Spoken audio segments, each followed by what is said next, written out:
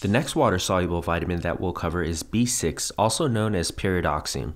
At Sketchy, pyridoxine is represented by a pair of ducks, and today we're headed to the arcade to hunt ducks.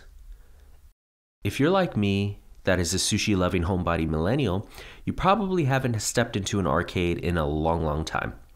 But I'm here to say that you can finally relive those fond memories as you crush biochem in the comfort of your cozy couch with your cool cat and a crisp LaCroix.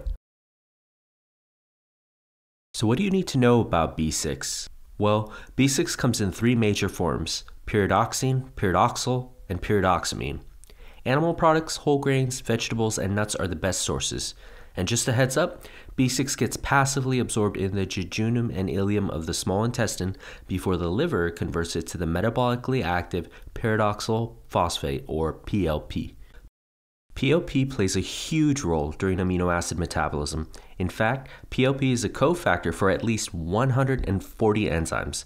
Thankfully, you don't need to remember all of them, and we'll walk through the ones you should know. Number 1. PLP is used as a cofactor during transamination reactions.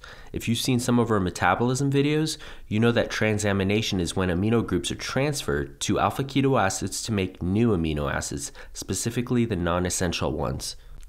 Anyone up for toasted malts? This frosty beverage will remind you of AST and ALT, two major enzymes involved in transamination. To remind you of the more general case, we've added a whole bunch of new animations to this classic game.